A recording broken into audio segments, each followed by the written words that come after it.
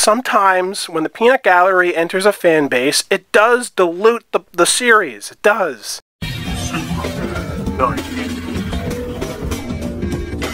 You know, call me nuts, but using the word franchise to me makes me nervous and worried because I feel like it carries unintentional spiritual influence onto series.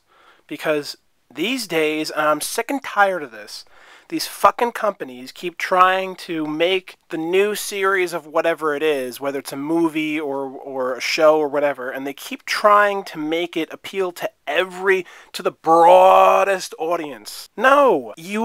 If you have a niche fan base that you have, be proud of it and own it.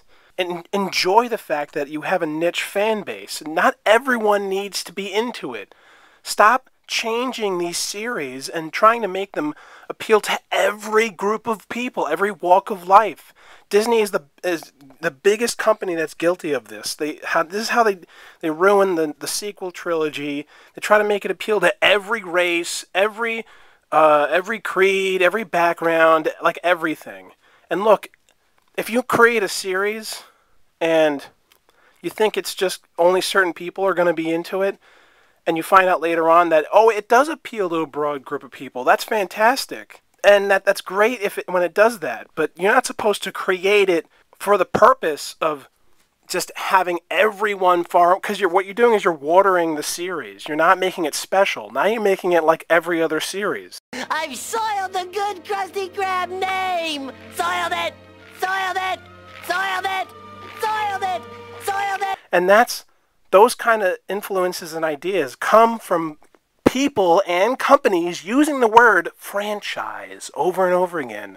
Franchise, franchise, franchise. No! Series! It's a series. And it's cool if only certain people are into it. It doesn't mean that they're haters of other people. It doesn't mean that they despise other people. Because sometimes when the peanut gallery enters a fan base, it does dilute the series. It does. It changes it. And it makes it shitty. It's happened time and time again. And it pisses me off. Like Sonic, for example. Sonic used to be all about being edgy and cool. And that's what Sonic was all about. And ever since the 2010s happened, the Sonic series, they kept trying to make it like Mario.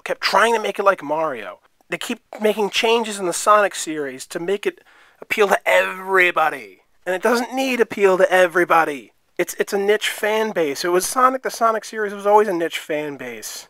Only certain people liked Sonic. But back in the day, everyone liked Mario. Now, whether Mario was intended for everyone to have appeal to it is an interesting idea. But it's like, regardless, it's just like you don't sacrifice your series for money. You do what's right for the series. You don't do what's right for the franchise. It's not all about money.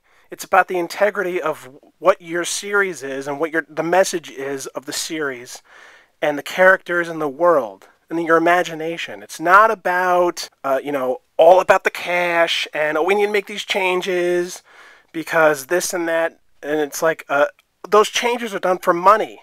And you're not supposed to sacrifice your series. If you have people around that love it and truly love it and truly know what the series needs, whether it's the Sonic series, Harry Potter, Star Wars, Star Trek, whatever, you don't ignore the fans that built it up when it was initially a group of people. You don't ignore them. They built this thing. They built the empire.